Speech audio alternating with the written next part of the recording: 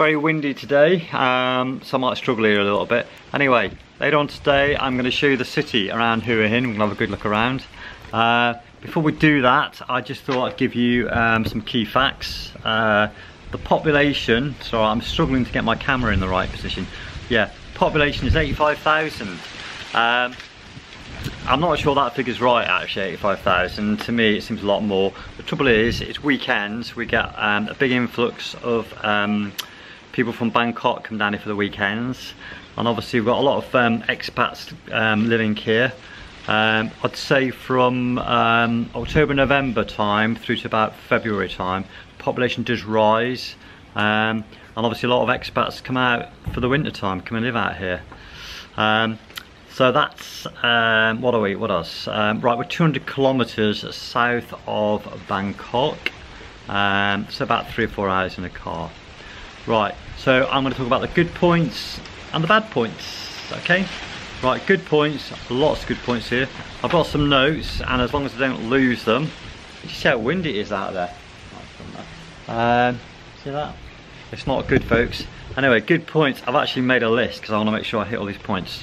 Okay, so we are maybe 3 hours from Bangkok, so location wise pretty good. Right, we've got very good links to Bangkok. Right, we have an airport bus that goes from Hua Hin to Bangkok airport. That goes about, I think, about 7 or 8 times in the day to and from the airport. So every 1.5 hours there's a bus going to the airport. It's like 300 baht, about £7 UK, and it's Bell Travel that organise it.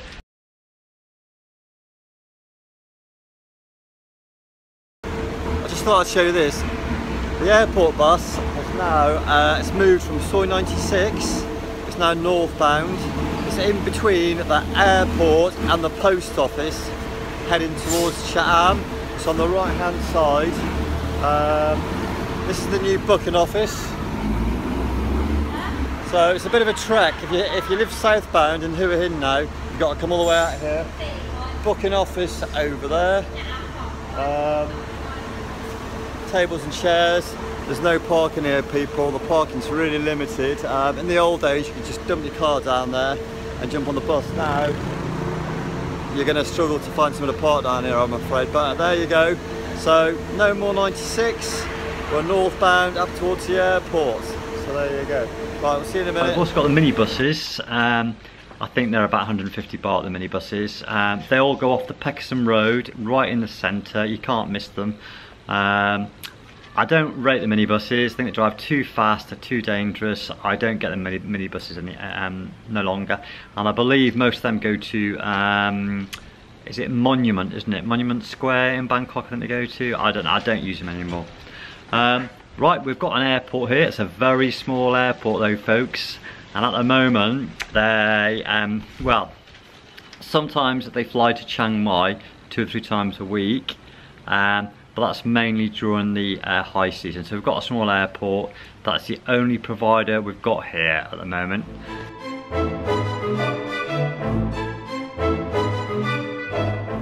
Right, taxis. If you're going to get a taxi from here to Bangkok, you can pay anything from 1,300 to 2,000 baht. So what's that? Around £30. 30 to £40 will get you direct to Bangkok, to the airport, into central Bangkok. And it's quick. It'll be 3 hours, 2.5 hours maybe. We've also got a lovely train station. Check my film out. I made a lovely film about Hua Hin train station, you know. Beautiful film. Anyway, the trains are really, really slow though. It must be about 5 hours to get to Bangkok, I think, on the train. I've used the trains before, and yeah, they're great fun. And yeah, give it a go, folks. You might enjoy it.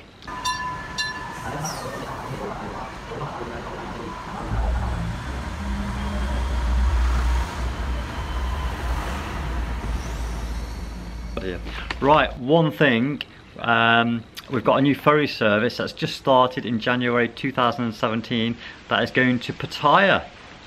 Party, party, party. So, and I think it's about a couple of hours to get to Pattaya on the ferry. So that's just starting.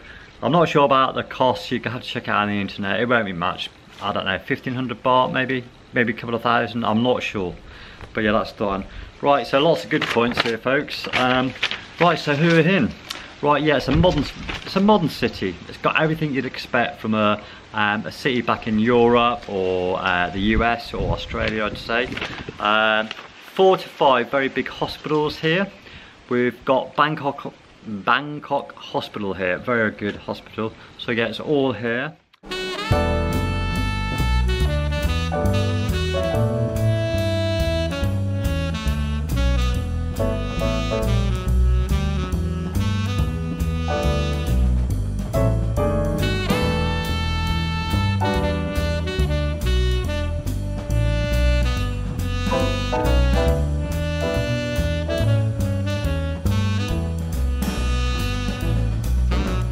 Shopping centres, we've got 2 or 3 really big shopping centres. We've got Market Village, and we've got Blueport that's just opened. That's more high-end Blueport, I'd say. Quite expensive in there, to be honest.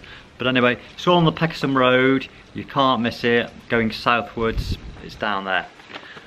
Right, okay, right. There's plenty of houses, condominiums, apartments, whatever you want to call them, to rent and buy in Hua Hin. We've got an oversupply of properties here. I would say anybody that's coming here I would rent first. Rent for 6 months, rent for a year. I'm a big fan now. I like south of Hua Hin. I'm in kind of in the north, and I'm thinking south is a good area to go to. Soi 112, anywhere down the south, down there. But obviously price is a bit more expensive. So yeah, plenty to rent and buy. Right, we have got a beach here at Hua Hin. So as you can see, it's very, very busy here. It's a nice little beach, but just too many rocks over there, can you see? And I do get the odd jellyfish down here. But yeah, it's very, very busy, high season.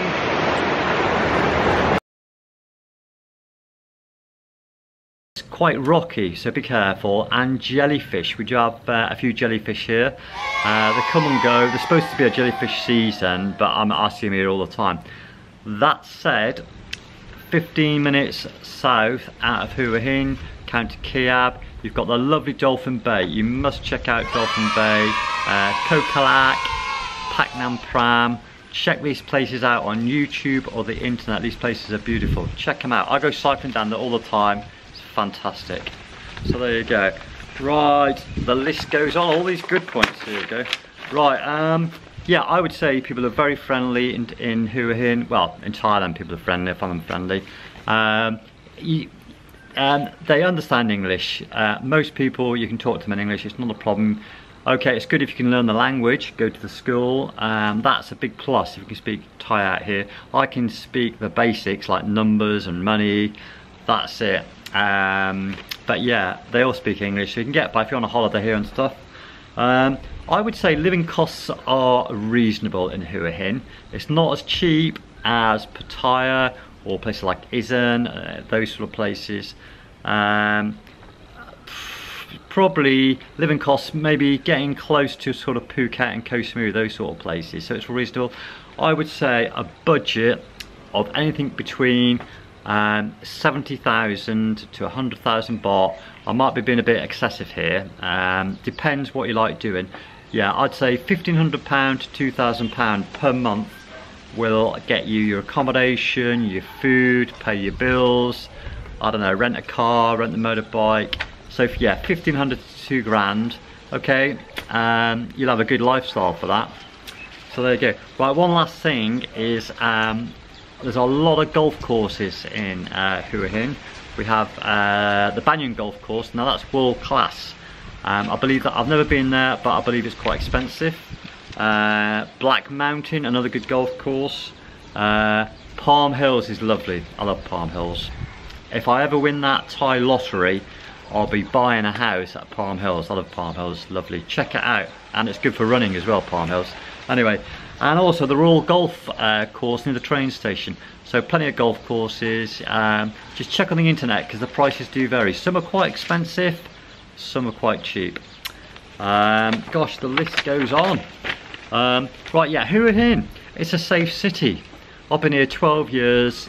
I'm quite confident I could be walking the streets at 2, 3, 4 o'clock in the morning after a few beers. Touch wood, I've never had a problem. It's a safe city. There's a lot of police here, a lot of police in Hua Hin, a lot of army. Crime is very low, very, very low in Hua Hin. And of course the tourist police are here as well. So that's a good sign. If you cycle, very cycle friendly. Once you get south of Hua Hin, get past that Soi 112. In fact, there's a cycle path that I think starts around 112, goes south for about, I don't know, 10 kilometers out of the city. So check that out. And then just get, as I said, get down to Pak Nam Pran, Khao Khalok Dolphin Bay. Very, very cycle friendly. So there you go. In fact, check out the Hua Hin roadies.